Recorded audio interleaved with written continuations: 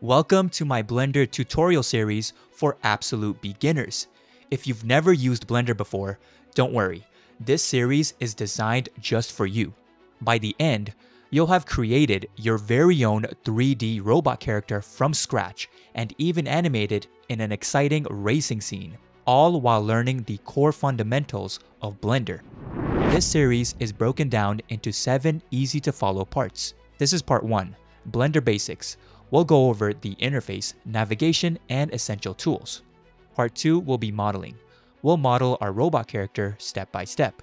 Part 3, texturing and materials. We'll use the shader editor to create materials, including the robot's face display.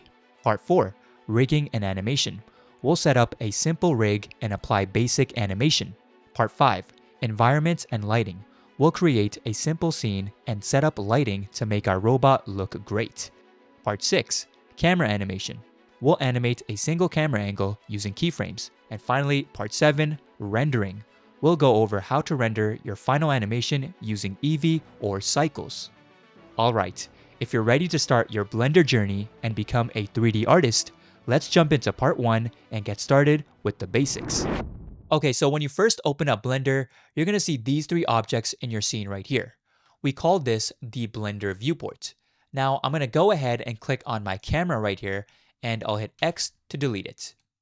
I'll click on the light, hit X to delete it. We're not going to be using those objects right now, but we can always bring them back later. For now, I'm going to be using the default cube to demonstrate everything. By the way, on the bottom left, you'll be able to see my keyboard shortcuts, so you'll know what I'm clicking or pressing on my keyboard throughout the tutorial. For starters, I'm going to show you how to orbit around your scene. So to orbit, we can click on our middle mouse button like this, and then we can just orbit around our scene to see different angles of our object. You can also use this gizmo located on the top right to do the same thing. Just click, and then you can start orbiting around your object. To move side to side or up and down, you can hold Shift on your keyboard, and then again hold the middle mouse button, and then you can click and drag. Click, drag. Click, drag, side to side. You can also go up and down. Hold Shift and then middle mouse button, and then you can click and drag. Oh, and by the way, if for some reason you somehow get lost in the Blender viewport, you can just go and select your object in the scene collection right here. So I'll select the cube, and then you can go to View and just click on Home, which will take you back to your object, and it will also reset the zoom. We can also go into top view by clicking on the Z-axis right here, which will take us into top view, giving us this flat perspective right here. To go into front view, we can click on the -Y-axis, which will take us to the front view. If you want to go to the side view, you can click on the X-axis right here, which is the side view. Now, if you want to move out of this flat perspective, just click and hold on your middle mouse button to orbit around your scene. Alternatively, you can also toggle between each of these views by using the number pad on your keyboard. To go into top view, you can press 7 on your number pad, which will take you to top view. You can press 1 on your number pad, which is now the front view, 3 on your number pad to go into the side view. We'll be using the front view to model our robot in part 2. Okay, next I want to show you how to move your objects in your scene. So to do that, we're going to be using the tools on the left side right here. Here you can click on the Move tool, and then you can start moving your objects on each of the axes. For example, if you want to move your object on the Y-axis, just click on this arrow right here and start moving your object. If you want to move it on the X-axis, you can click on the red arrow and move it on the X-axis. And if you want to move it up and down, you can click on the blue arrow right here and move it on the Z-axis like this. I'm going to hit Ctrl-Z to put it back in place. Now, if you want to rotate your object, you can use the rotate tool right here. And again, you can rotate the object on the Z-axis like this, or on the Y-axis, or even on the X-axis. If you want to move it freely, you can just click on the middle right here, and you can start moving or rotating it freely on all the axes. Finally, we have the scale tool right here. Same concept. If you want to scale it on the Y-axis, you use the green arrow right here. If you want to scale it on the X-axis, You can use the red arrow like this, and if you want to scale it on the z-axis, you can use the blue arrow. If you want to scale on all three axes at the same time, you can just click on this white circle here, and it'll scale on all three.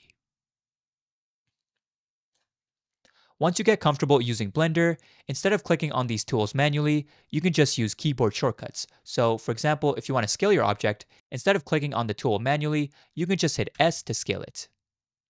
But again, that's when you get comfortable. For now, using the tools over here is just fine. Let's go ahead and use the Move tool here. Now when moving your objects, if you want more precise movements, you can click on this magnet here to turn on the Snapping tool. Now when you move your objects on any of the axes, it'll be more precise, snapping into place. So let's go ahead and just move it up like this.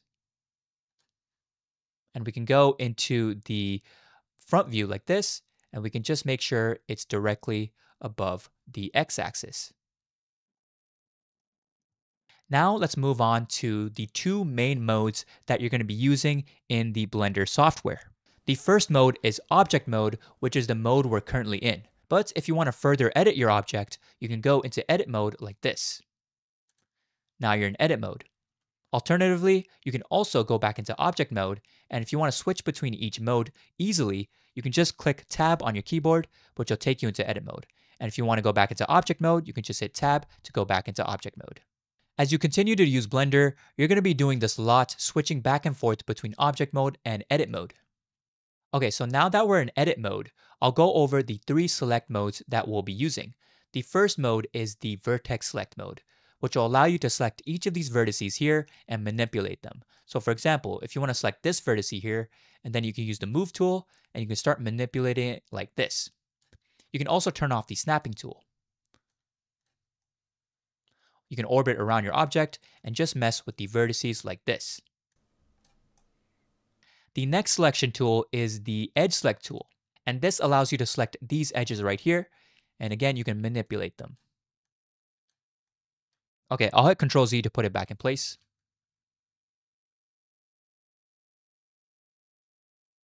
The final select mode is the Face Select mode, which is what I use the most. You can select each individual face here, and you can manipulate it.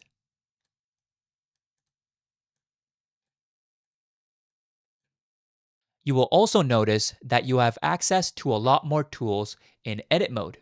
As a beginner, you only need to know these four tools right here. Let's start with the Extrude tool.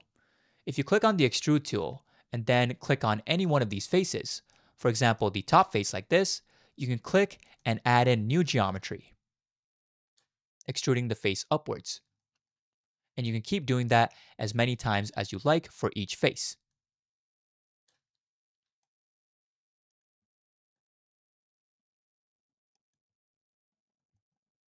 The next tool is the Inset Faces tool, which allows you to make smaller faces within a face. So for example, with this face selected, I can click like this and add in a new smaller face.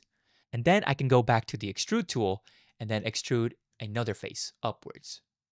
And you can keep doing this to make sort of a building. So I can go back to the Inset Faces tool and I can select this top face here and make a smaller face, go back to the Extrude tool, and then extrude upwards, forming some sort of building.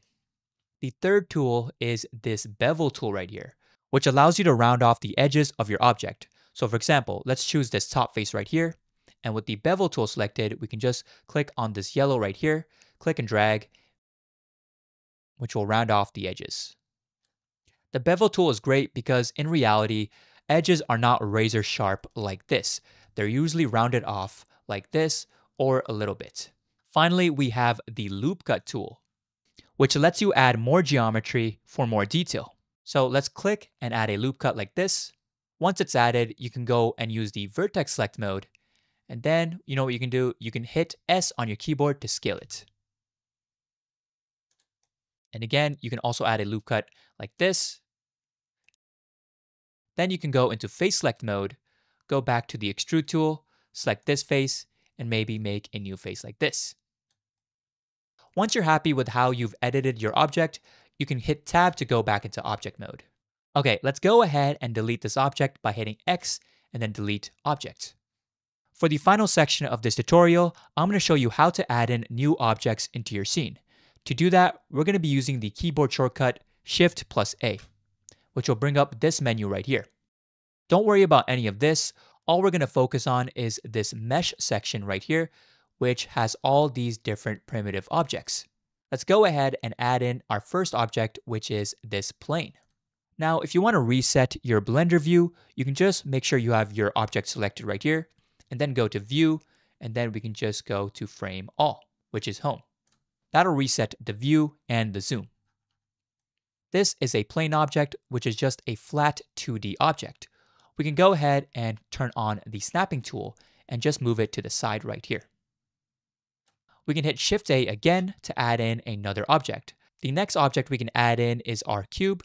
Again, we can move it up and we'll move it to the side like this. Next, we can add in another object by hitting Shift A, Mesh. I'm going to skip the circle because I don't really use it that often.